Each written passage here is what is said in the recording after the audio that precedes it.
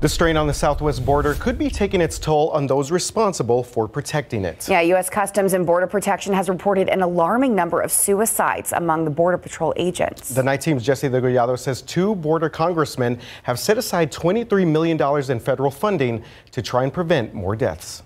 Take a moment of silence for them.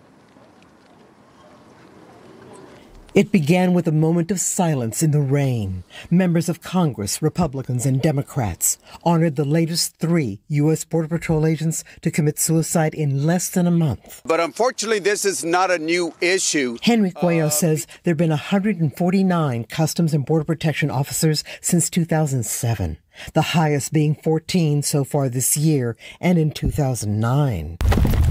Tony Gonzalez says what helped stop many suicides during the Afghanistan war. Congress actually came together and they passed some legislation that created a task force. So now Gonzalez and Cuellar are working on the TAPS Act, taking action to prevent suicides, including relying on local mental health professionals, creating a mental health curriculum for new CBP officers, periodic management training for crisis intervention, and improving peer support.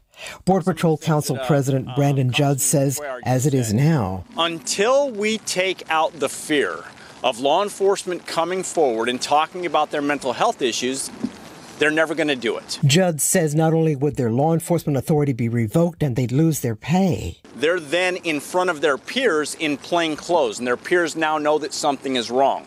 Cuellar says the legislation wants to ensure that they're not adversely affected. If so, Judd says some of what's being suggested would, as he put it, absolutely cut down on the number of suicides. Jessie Degollado, KSAT 12 News.